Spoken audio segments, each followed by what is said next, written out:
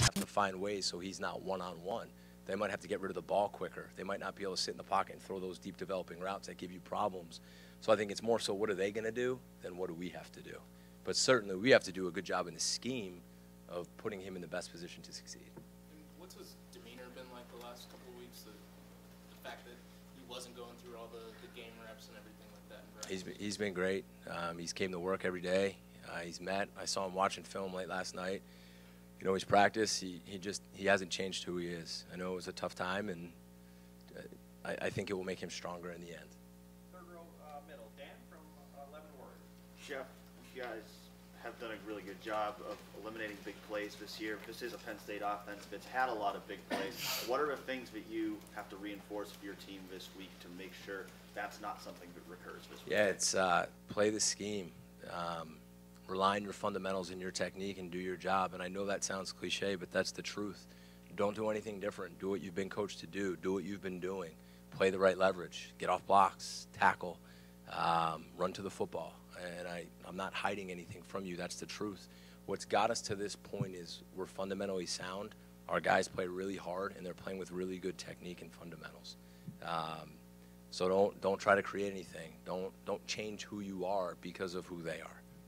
You guys made the decision to put Kate Stover at defensive end this past week. Just wondering what went into that decision, and is that kind of something you're just experimenting with, or do you kind of see that as his future at all? Yeah, we wanted to experiment with him. We've been doing it for a little bit in practice. He's been doing that a little bit on the scout team.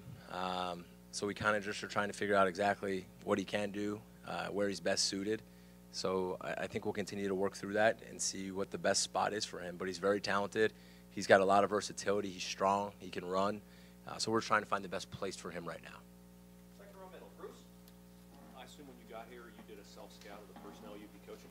Sure.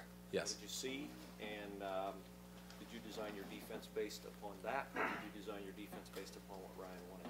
Well, we saw really good players. I saw really talented players at all three levels. And then I think what we tried to do is we tried to take that skill set and that talent and put them in the best position. So I think it was a combination of stuff Coach Madison's done, stuff that I've done, stuff that Coach Johnson have done. We kind of pieced it all together to find out, you know, what does this group do really well, and how can we maximize that ability? And that's kind of how we put the scheme together. So you've given up essentially a third as many points, and about, I mean, your yardage is a decrease of 80%.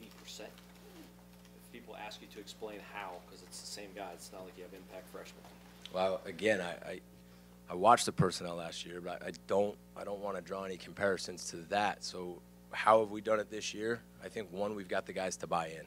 I think our staff has done a really, really good job teaching the scheme, but more importantly than anything else there is in football, guys, is fundamentals and technique. And I say that because I think that's lost today in football. And I've said this before. People get, I'm going to draw this blitz up and this coverage up, and I'm going to do this, this, and this, and we can all do that. But at the end of the day, what can you really execute? And if you have to spend all your time doing all of that, then how do you teach getting off of blocks? How do you teach leverage? How do you teach the proper steps? How do you teach tackling? How do you teach all the little things that are so much more important than scheme? So that's what we've done. And people might look at us on tape and say, they don't do too much. But we do. But I believe that we play with great fundamentals, and I would say right now we're one of the best tackling teams in football. And that was more important to us than any, wow, that's a great blitz, or wow, that coverage is so exotic. That's, to us, that was not the important thing.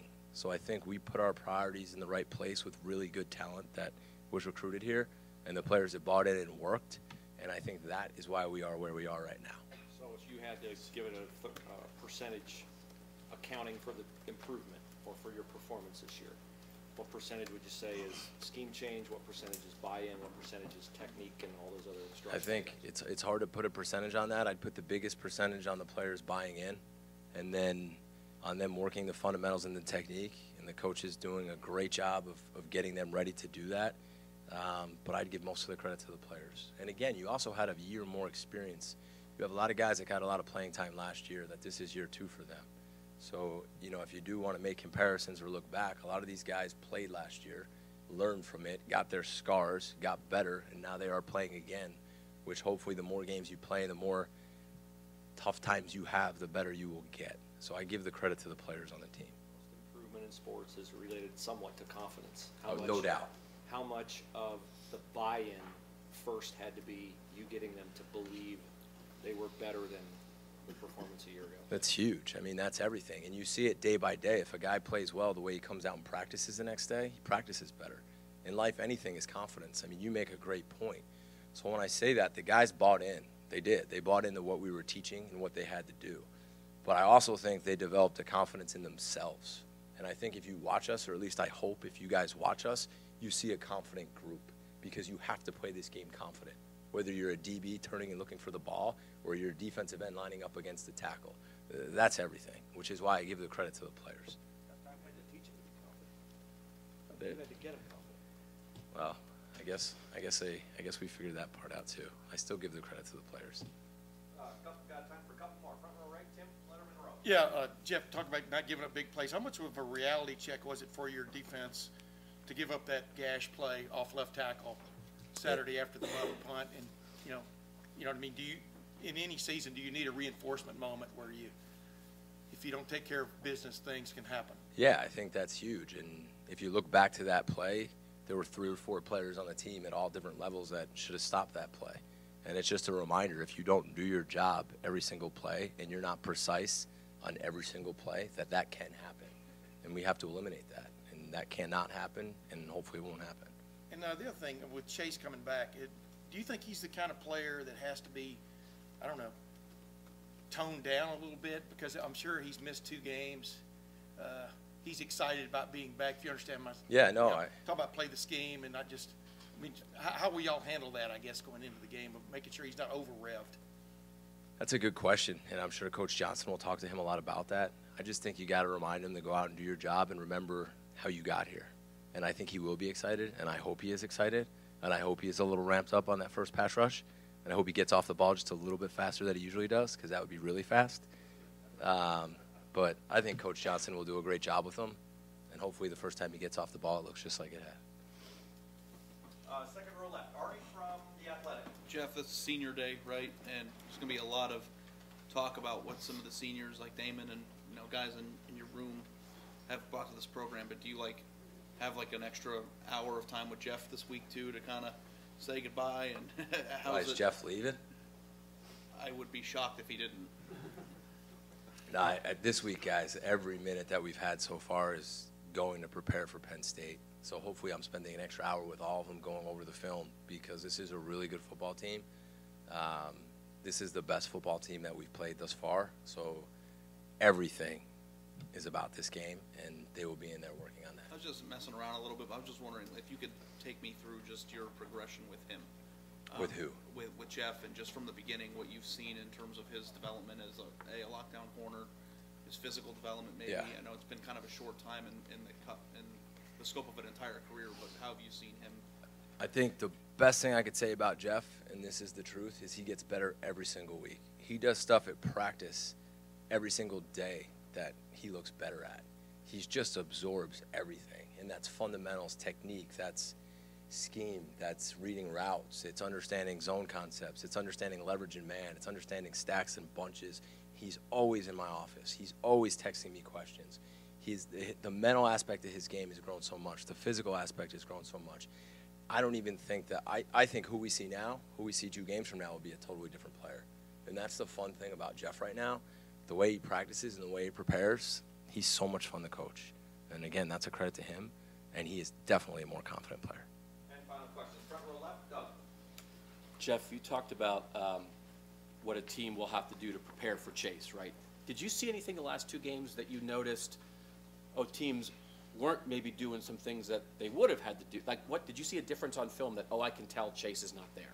Well, yeah, I think you saw some deeper developing routes. I think you saw the back getting out a little bit more, the tight end getting out a little bit more. But if you look, the first team before Rutgers that tried that, we had 7 sacks. So the guys stepped up, and they probably should have kept the tight end in the back end. So you saw a little bit of, okay, maybe we don't have to do this, but then you saw what's coming. Because our young D-line, they're coming. And then hopefully at next year at this point, one of those guys is being talked about the same way that Chase is being talked about. So you got to give a lot of credit to those young guys, because they stepped up in practice, which was awesome. I mean, if you guys could have seen them practice when he was gone, I mean, it was impressive, and they all stepped up. And that's a credit to Coach Johnson and a credit to those young guys because they did a really good job when he was gone. I mean, what do we have? 8, 9 sacks in 2 games? That's pretty impressive. And you talked about that this will be the best group of receivers that you guys have faced. With the talent you guys have at corner, just, you know, they've played very well. You haven't been necessarily super tested in the passing game, you know, every week just with the opponent. Just what's it been like with that group, with that room that you know they're good, they know they're good, they're maybe not being pushed to the limit every week. Here comes a big game. What's it been like coaching them this year in that situation? Well, you coach them hard. You coach them on every step. You coach them on every ball that's caught on them in practice. Because if you ask those guys, it's whether it's a walkthrough, whether it's a live rep, whether we're just jogging around, it's not okay to get a ball caught on you. And that's the mentality that they have to have. Because if they start becoming okay with the ball getting caught on them in walkthrough, then eventually it will be okay if they get it caught on them in a real game. So you just got to stay on them and coach them hard. And if their hands aren't in the right place, you got to get on them. And if their eyes aren't in the right place, you got to get on them. So again, I've said it's all about the process. It's not about the result. Jeff's locking a guy down over there. He doesn't get the ball thrown to him. That doesn't mean he graded out well. How was his first step? Where were his eyes? Did he really win on the route? Was he in the right position? Did he get his eyes back? So you just stay on him and you coach him hard on the process. So hopefully when the time comes, they're ready to make the plays. Coach, thank you very Thanks, much. guys.